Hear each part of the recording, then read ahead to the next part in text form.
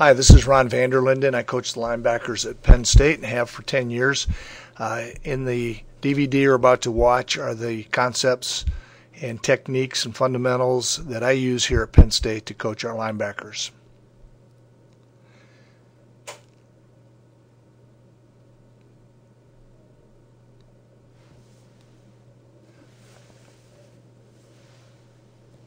The stance starts the play. In a stance, a proper stance gives a football player or any athlete in any sport the best opportunity for success on a particular play. As a linebacker, you don't want your feet any wider than your shoulders. Doing so will lead to a false step, a balance step in, and a crossover step. So I want my feet just slightly wider than my shoulders. I want my knees over my toes, my shoulders over my knees, my head and eyes up, and my arms relaxed. At this point, I can step equally well right or left. Now, this is the start of the football play, and it does give me the best opportunity for success on a play. What's critical is that I maintain this stance position throughout the course of a football play, and I want to be in this position when I meet the ball carrier, which will give me the best opportunity to stop that ball carrier with no post-contact yardage. Agility and reaction drills. Coach Paterno gives us 3 minutes at the start of every practice to loosen our players up. The first drill you're seeing here, I like for a variety of reasons. One is the upper body and the lower body work independently of each other. Two is my players are touching footballs, which I want them to be comfortable touching footballs as often as possible. Three, they have to maneuver through obstacles while they keep their eyes focused on the objective, which is the ball, staying low and square as they go. And they're getting loosened up, and as they start in a shuffle technique, which is critical for a linebacker to be able to work laterally as quick as he goes straight forward in most cases. Staying low, staying square. You can see at the end of the drill I have my manager throwing a pass. I think every drill that you do should have a finish to it. And that finish should, in that case is catching a pass, be completed perfectly. We start a lot of practices. When I first come out of the tunnel before a game, we shuffle, and we shuffle fast. And here we're working, flipping our hips, working up as if the quarterback throws a check down or a draw, and you can see the players hustling up to play the scramble, to play the check down, and then they should fit perfectly in regard to where their responsibility is. The edge player, you're going to see number 5 turn his body into the ball. He should fit square. If that ball carrier dipped and got outside, he wouldn't have to open his hips to flatten to get under the ball. Here we're just shuffling downhill towards that line of scrimmage, shuffling quickly. Reach, slide, not crossing over. Should be a reach, slide movement.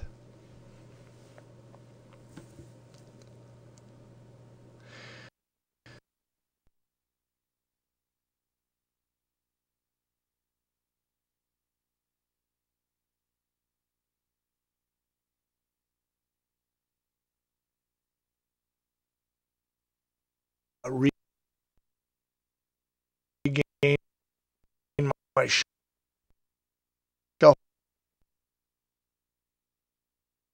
carrier as the ball carrier changes direction. Club and finish up through. Those were good examples of good finishes, buzzing the feet. 54, a good example of a finish. 46, this is our entire linebacker crew. 33.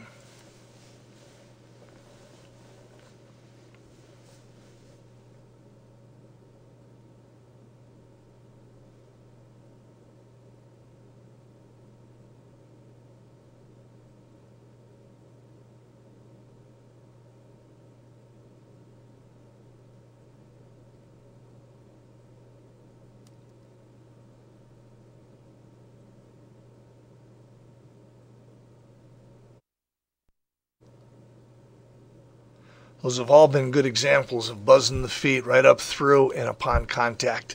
And by moving those feet quickly and not lunging and not ducking, often a player wants to get to the ball carrier and duck his head and bend at the knees rather than the waist.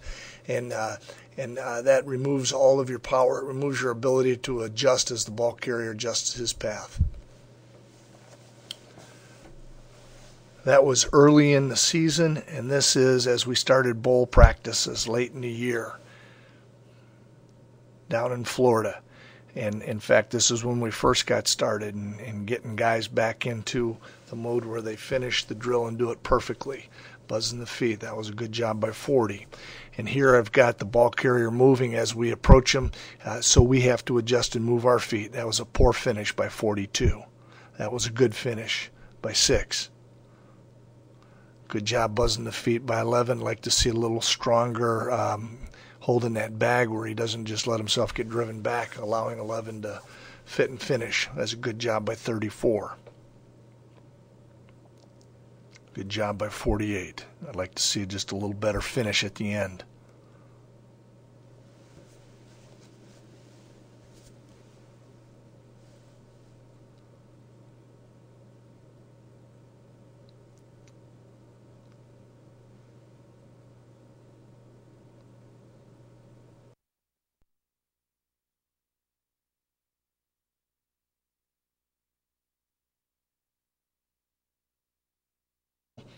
Where the ball is definitely outside, I've got to leverage the sideline. I want to fit inside out. I want to close the distance, buzz my feet, not stopping my feet, but stay inside out. And if I were to miss the tackle, I would want to miss it outside where my help is at, as opposed to it crossing my face.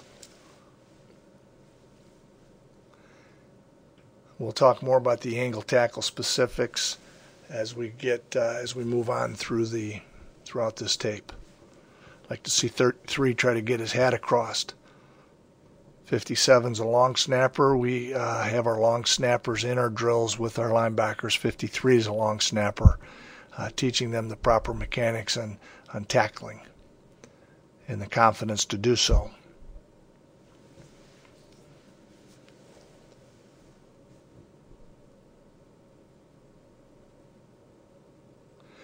Good job. Now the ball carrier has the ability to cut back, and I want to make sure the linebacker stays inside out on the ball.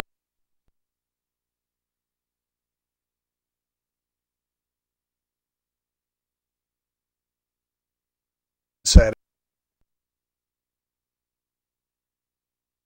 His feet moving. And that's why he lost the ball carrier at the end. Keep the feet moving.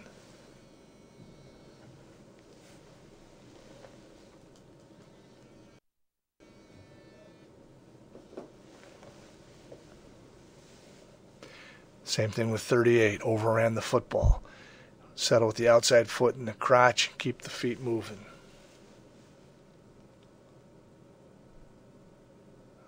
Okay, good job by 42, but a bad finish. 57 stopped his feet. Long snapper. Good job by 6.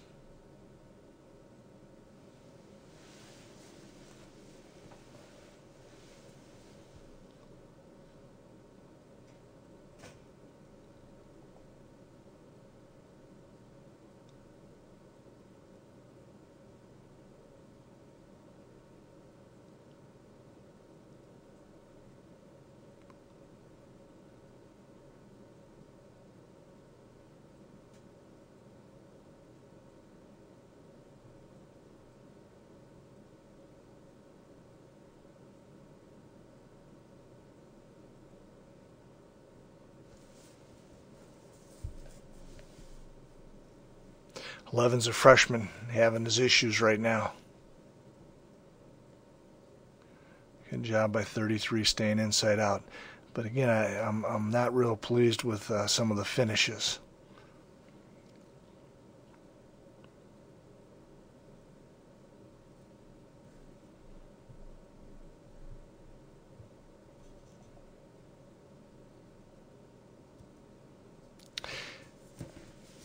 Now you're going to see some game footage of examples of linebackers using the fundamentals that we just taught in the different agility drills. Big one, shuffling, watching number 31 shuffle and move his feet as he puts himself in perfect position to make a square tackle with his knees bent, head and eyes up, and shuffling in order to put himself in position, not lunging, not running, not ducking his head, which we'll talk more about tackling in a minute.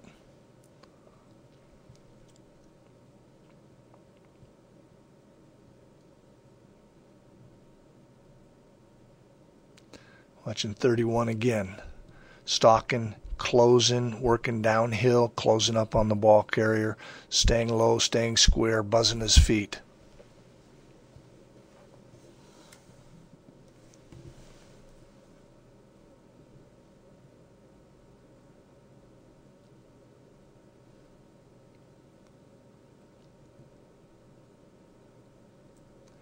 Watching 31 again, moving his feet. And you really should be able to look at all three linebackers and just about every play that you see on this DVD and see the same fundamentals reinforced play after play.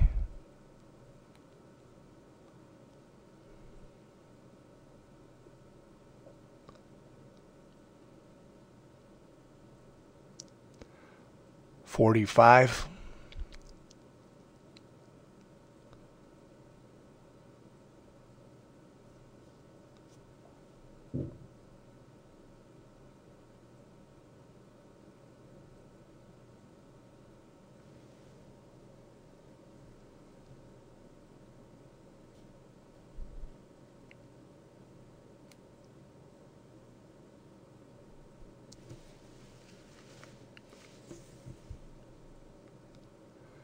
You're watching number 40.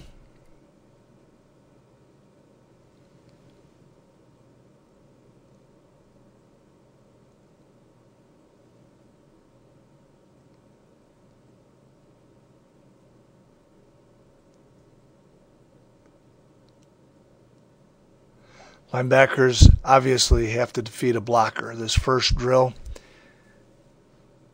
is set up in order to help a linebacker take a first good step as to not false step and cost himself time and space as he progresses towards the blocker to defeat the blocker to achieve his objective, which is getting to the football.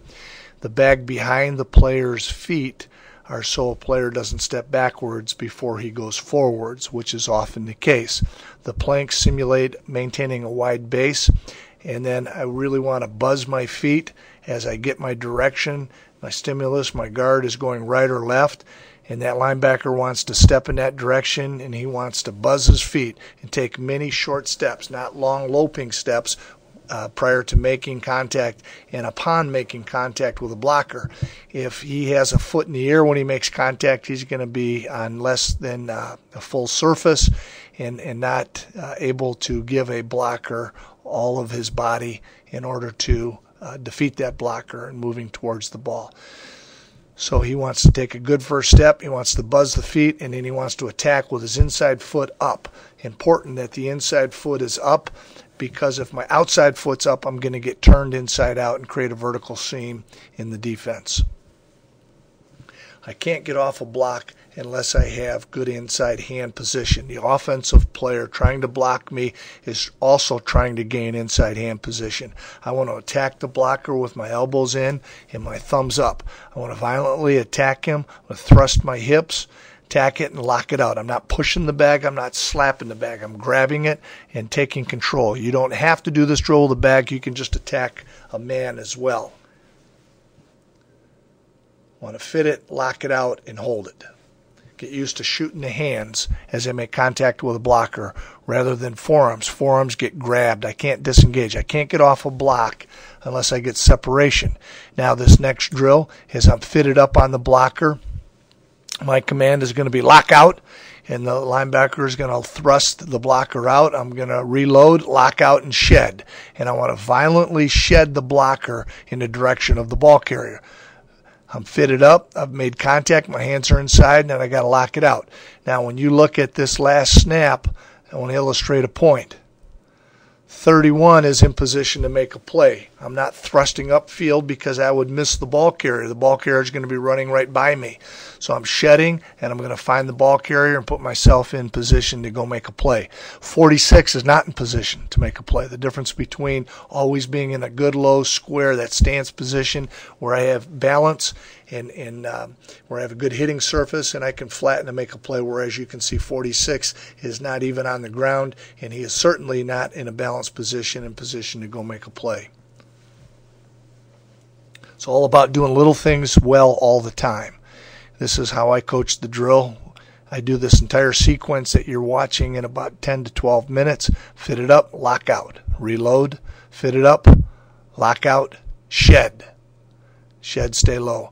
Now, the stun technique. I'm going to back the blocker and the linebacker up a yard. It's a good way to teach the linebacker to put the earlier fundamentals, shooting the hands, fitting and locking out, and shedding a blocker all together. This is not a speed drill. I want to go through the mechanics where I punch, fit, lock, and shed in that order, not all simultaneously. I want to punch, fit, lock, and shed so that blocker day after day, week after week, is getting the proper mechanics and fundamentals of taking on and defeating a blocker. Now, I do this drill where it's not a real physical drill, where I'm teaching 31 and 46 to keep their head up, their eyes open as they attack that blocker, fit it, lock it, and shed it. Punch, fit, lock, and shed. 54 does a good job of keeping his feet buzzing. All these players are staying low as they shed in position to go take on a ball carrier. Now, then I progress to a stun drill where I'm going to take on 3 blockers, finish with a tackle, good low and square. These 3 blockers are all as if they're independent plays.